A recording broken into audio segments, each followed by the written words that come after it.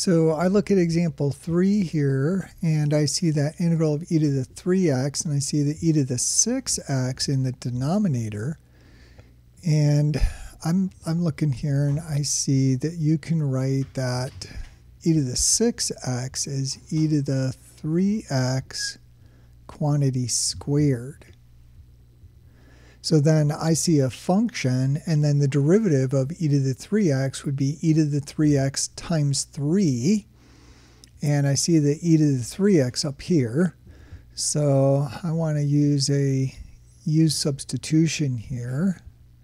U equals e to the 3x. And then my du is going to be 3e to the 3x.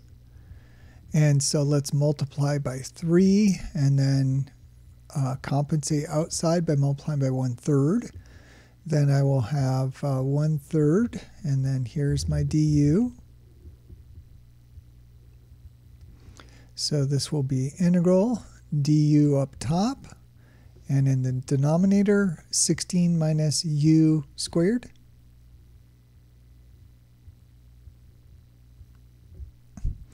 And then I see that 16 minus u squared will factor as 4 plus u, 4 minus u.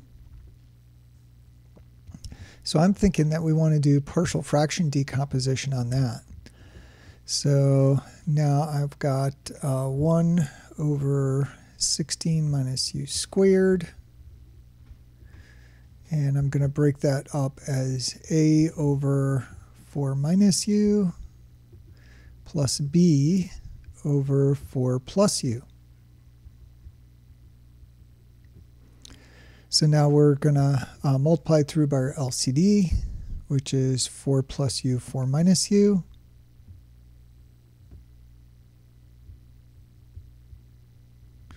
Let's give ourselves a little bit more room on the left-hand side.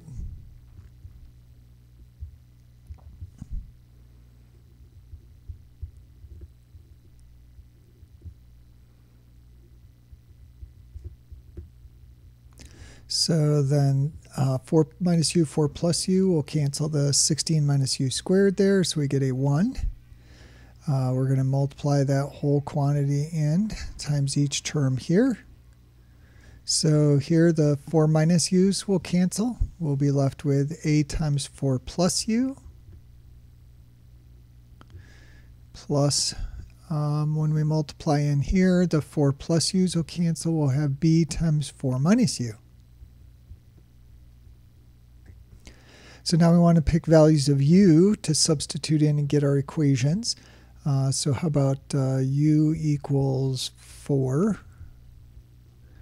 We'll have a 1 on the left-hand side. This will be 8a. And then 4 minus 4, 0. This term will drop out. So that means that our a is going to be 1/8. And then u equals negative 4. That's the other 0 for the denominator. Get a 1 on the left-hand side. 4 plus negative 4, 0. So that first term drops out. 4 minus negative 4, 8. So 1 equals 8b. And so b is also 1/8. And let's go ahead and bring this down a little bit. Give ourselves a little more room. So now we've got that 1/3 out in front, and this will be now integral 1/8 over 4 minus u, 1/8 over 4 plus u.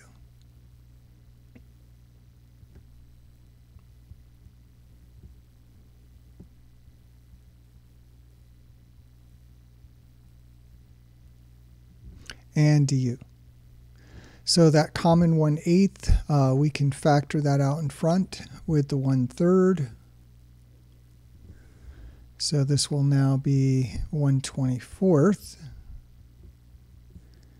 And then we've got integral 1 over 4 minus u du, and then plus integral 1 over 4 plus u du.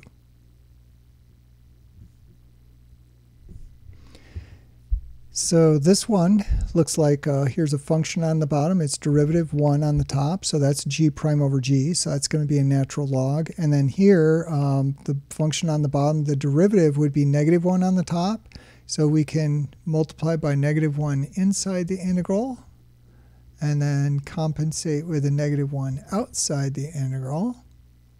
So you get a negative there, and this now is also g prime over g. So we've got 1/24th. Got that negative outside, and g prime over g, so we integrate g prime over g, we get log of absolute value of the denominator. So natural log absolute 4 minus u, and then plus, again, g prime over g, so natural log of the denominator, absolute 4 plus u. And then plus constant. And then here we've got subtraction outside the log, so that's going to be division inside. This will be our numerator, and the subtracted one will be our denominator. So we can rewrite this as 1/24th, natural log, absolute value, and then numerator 4 plus u, and denominator 4 minus u. And again, plus constant because it's an indefinite integral. And again, this is division, subtraction outside is division inside. And now we just have to reverse our substitution. U is e to the 3x. So this will be 1/24th, natural log, absolute value 4 plus e to the 3x over 4 minus e to the 3x. And we do need our absolute values there, plus c, because this denominator could go negative. Numerator is always positive, though. So two methods here again. We had a u substitution followed by partial fractions.